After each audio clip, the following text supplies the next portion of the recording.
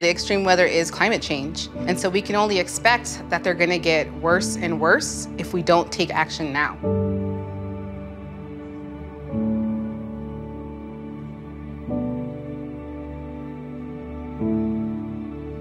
Hey Jen, I'm Dr. Burt. I'm an atmospheric scientist at Colorado State University. Nice to see you. My daughter was born almost a year ago, and we had to clean ash off of our windshield before we drove to the hospital.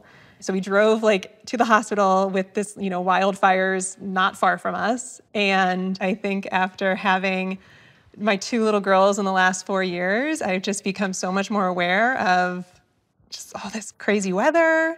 And I just feel like is this weather all related to climate change? Is it something different? What's I don't know. Absolutely, the extreme weather is climate change. In particular, already this summer, our drought levels are even worse than they were last year. So if we think about the fact that, drier conditions lead to more wildfires, drier conditions impact the food that's growing in the areas that we're in, and that leads to food shortages.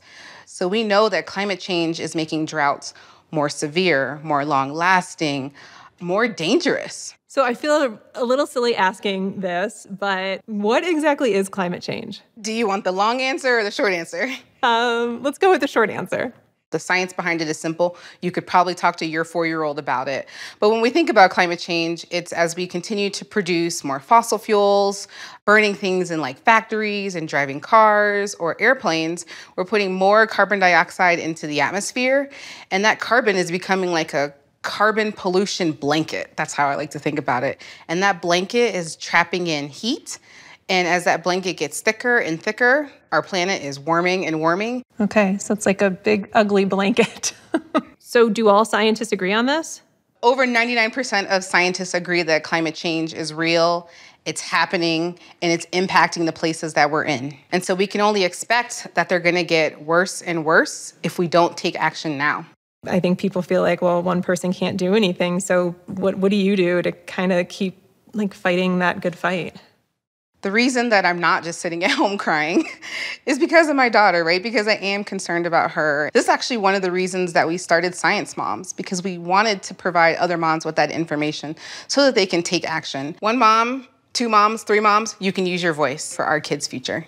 So take your mom energy, talk to your leaders about climate change to say that you want them to switch to clean energy. So when you say clean energy, I feel like that's a word that's a phrase that's thrown around a lot, but what does that really mean? What does that look like? It's like a buzzword, right? Right. But thinking about things like solar energy, wind energy, transforming the way that we make electricity. So thinking about it in those ways. I mean, I feel like it's crazy. We're able to sit here and have a conversation with each other through a box in our hand. We have all this technology. And obviously there are some companies that are really leading the way in this. So why, though, it seems like we must have the solutions? Is it mostly a government level? Is it a corporation level? It's all of the above, right? I think there's a lot of misinformation that's out there that can kind of distract people from really understanding what the actual problem is at hand. The way that I really like to look at it is that, we know how climate change is caused, human-induced, human-caused. We know what the solutions that are necessary to tackle it. We just need our policymakers to take action and to hear from us. And I know that our elected officials want to do something about it. I think they need that collective push from us. And if anyone's going to do it, moms are going to do it, right? So we know how to make it happen if we need to make it happen. All right. Thank you so much, Dr. Burt. This was super helpful. I feel a little more hopeful about some things I can start to do. And yes, you're right. It's all about the mom. So I'm in it. And thank you. I really appreciate it. Yeah, it was such a pleasure talking with you, Jen. Have a great day. You too. Bye. Bye.